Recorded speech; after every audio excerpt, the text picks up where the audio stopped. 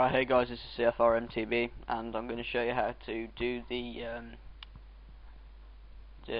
MSN music, show what I'm listening to. Okay, so if I just close that, and you can see share a quick message. If you've already clicked on show, fuck off.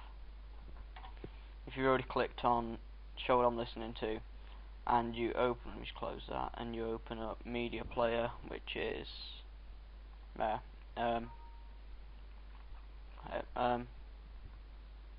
It's a bit slow because of the I don't know why, but it's just a bit ropey. There we go.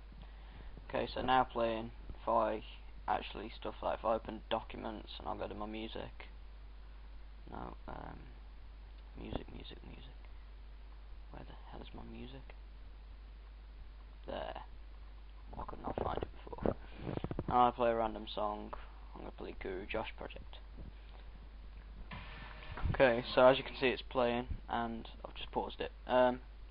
If the problem is then that you go on to MSN and it isn't there, that's because you've got the plugin disabled for this.